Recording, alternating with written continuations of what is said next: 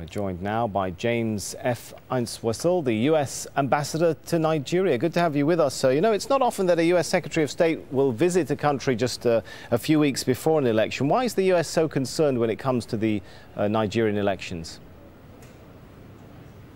Well, I wouldn't say we're concerned. I would say we're enthusiastically supporting the process here. Nigeria is our most important relationship in Africa. We're hugely invested here, and we want to see this election go well. So I think Secretary Kerry's visit to Lagos in late January, during which he met with both of the presidential candidates, was a gesture of U.S. friendship and support.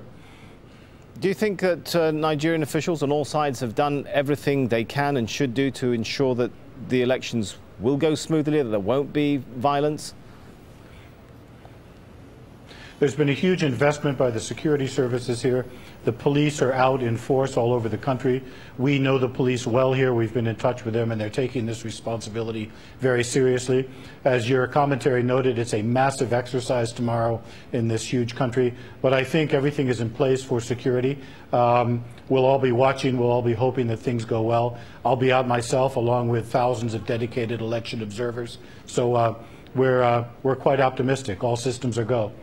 What would any election problems, any election violence mean, not only for U.S. policy towards Nigeria, but towards the U.S. efforts towards Boko Haram?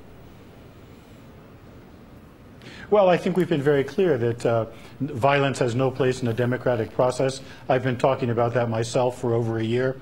You will have seen that Secretary Kerry was quite clear about that when he was in Lagos. Just this week, we've released here a video message from President Obama directly to the Nigerian people, in which he talks about the fact that violence has no place in the democratic process. So I think, if nothing else, all of these efforts, along with great efforts by Nigerian civil society, have introduced a sense of accountability on violence. If it happens, the people who are backing it, the people whose supporters are doing it, will be held accountable. So I think we've made progress on that. Obviously, as we evaluate an election anywhere in the world, violence and insecurity and that kinds of thing during the actual voting itself are taken into consideration. But I choose to be quite optimistic about tomorrow's exercise and about the gubernatorial elections in 2 weeks.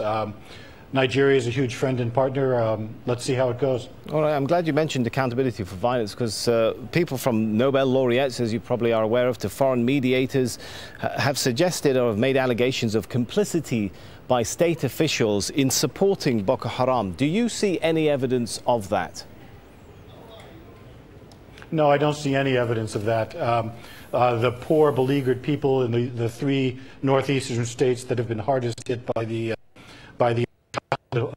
Haram, as you know, many of them are displaced. We're doing everything we can to help them on a humanitarian footing. But the idea that somehow Nigerian officials are complicit in this, it's easy to say that, but I've seen no compelling evidence to support that. All right, thank you so much for your thoughts on that.